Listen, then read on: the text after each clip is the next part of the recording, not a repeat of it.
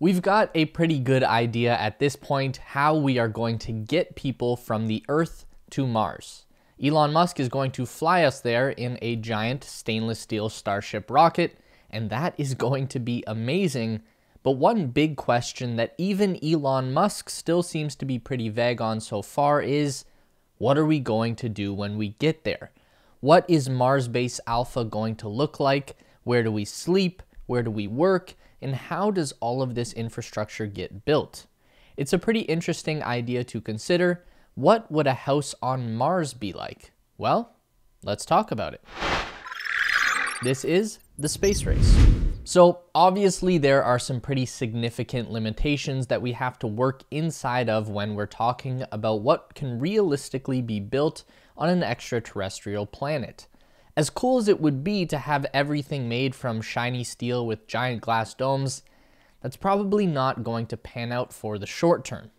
Maybe 100 years from now, we might have some total recall level infrastructure, but in the meantime, we have to be very considerate of size and weight limitations. The Starship vehicle that we'll be using has a weight capacity of 100 metric tons. And that's contained in a cargo fairing that offers up about 1,000 cubic meters of usable volume. The fairing is basically the entire top half of the ship, 9 meters across at the widest and 26 meters high. So we can definitely fit a lot of stuff in there, but available space is going to start going fast when we start accounting for all of the robots, vehicles, solar power generators, batteries, water tanks, food stores, and science equipment that is going to have to go along for the ride. We also need to consider the environmental factors. Mars is cold in most places most of the time. There are occasionally some warm spots, but the average temperature value is sitting around negative 63 degrees Celsius. So whatever we live inside must be insulated. Then there is the issue of atmospheric pressure. Mars has next to no air pressure on its surface, and humans can't live in such a low pressure environment. We would basically explode just very slowly. It would be a horrible bloody mess. So wherever we live must be pressurized, and the structure has to resist the massive difference in pressure between the inside and outside. And on top of all that is cosmic radiation. The Earth has a magnetic core that extends a giant magnetic field around the planet. That magnetism is able to bounce back radiation from the sun and is one of the key factors that allows life to exist on our planet. Mars does not have a magnetic core. It's just a big dead rock in space. So no magnetic field means the surface is bombarded by cosmic radiation, and we don't know what the long-term effects of that exposure would be on human beings. According to Marvel Comics, it might give you superpowers, but more than likely you'll just get space cancer. So our Martian base has to protect against radiation as well, which is not hard. We don't need a special material. It just has to be a thick, dense barrier. But of course, that doesn't work so well with having to pack all of our stuff into the limited space available in our starships. So, does that mean we just give up on Mars? Hell no. It just means that some very smart people are going to have to figure out alternative building methods that can work autonomously on an alien planet. And luckily for us, those smart folks are already hard at work solving the problem, and the solutions range from simple and straightforward to bizarre to straight up disgusting. So here's what we've figured out so far. So one of the classic solutions to living on the frozen radioactive ball that is Mars has always been that maybe we could live under the ground. We'd definitely be well insulated and protected down there, but then there are a ton of logistical challenges that come along with it. How do we dig the tunnels? Is the Martian surface even suitable for tunneling? What's the point of being on Mars if you just live under the ground the whole time? Well, the International Design Practice Hassel, in partnership with engineering firm Eckersley O'Callaghan, have an idea to create an artificial cave on the surface of Mars that would present all of the benefits of being underground without any of the troubles that it brings along. The idea is to 3D print a giant shell using autonomous robots and the Martian soil, or regolith. The robots first set about gathering materials from the surface of Mars. Rocks, dust, soil, everything they can scoop up is all brought together and processed into a printable medium that will act like a paste when it's heated, but cool to be solid as rock. With this, the robots will print a shell layer by layer. They're essentially building a hollowed out mound. Then when the human settlers arrive, we would deploy the interior of the base, which would be a series of collapsible inflatable modules. So the habitat itself would essentially just be a bunch of balloons, which would make them very easy to pack and transport. The modules themselves wouldn't be very sturdy, but it wouldn't matter because the giant shell of solid rock will be doing all of the heavy lifting when it comes to providing protection from the Martian elements.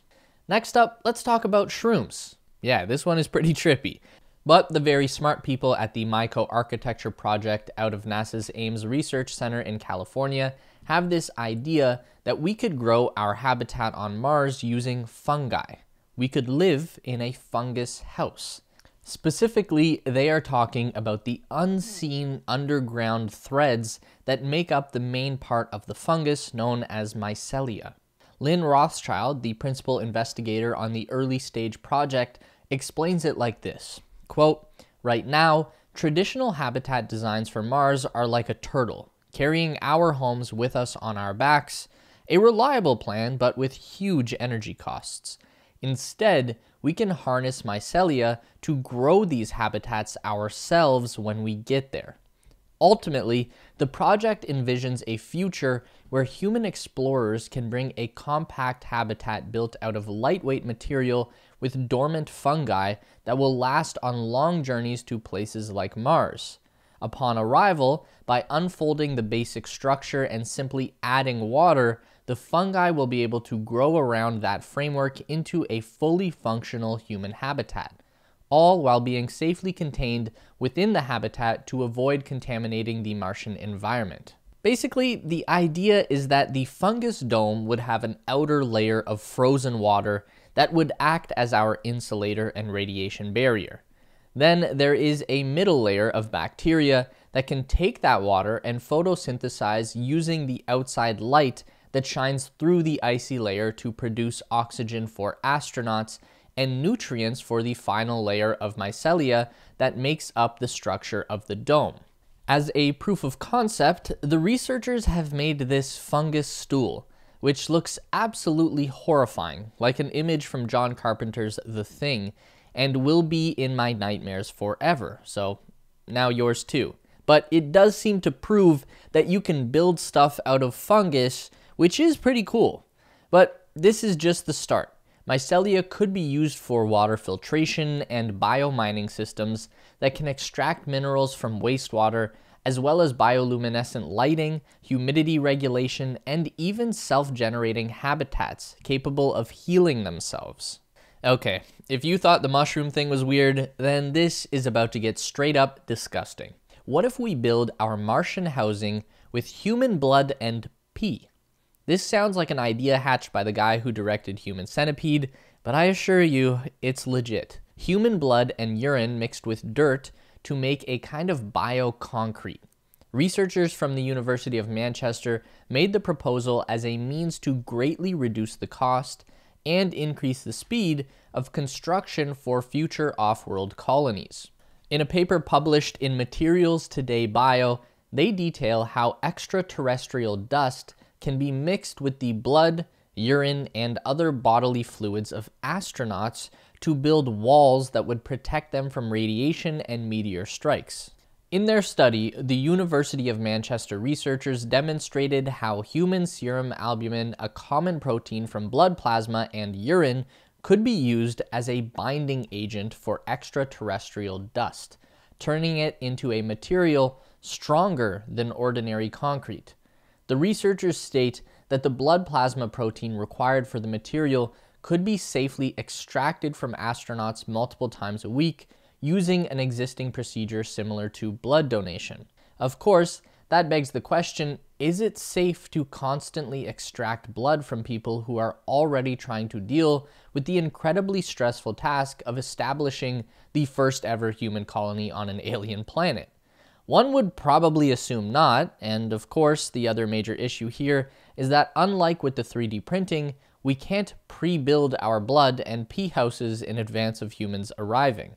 Also, it really seems like the 3D printing folks have figured out how to turn Martian soil into a buildable material without soaking it in human bodily fluids. So it seems questionable, but I am not a researcher at the University of Manchester, so what do I know? In laboratory tests run by the University of Manchester team, the blood plasma protein infused material, dubbed astrocrete, showed compressive strengths as high as 25 megapascals. This is about the same strength as traditional concrete. However, by adding urea, a biological waste product excreted through urine, sweat, and tears, the researchers found that they could increase the strength of astrocrete by over 300%. The resulting material showed a compressive strength of close to 40 megapascals, making it much stronger than traditional concrete. So the piss is the real secret, which is promising because that's at least a lot easier to get out than blood. The scientists calculated with a crew of 6 astronauts, more than a half-ton of astrocrete could be produced over the course of a 2-year mission on Mars.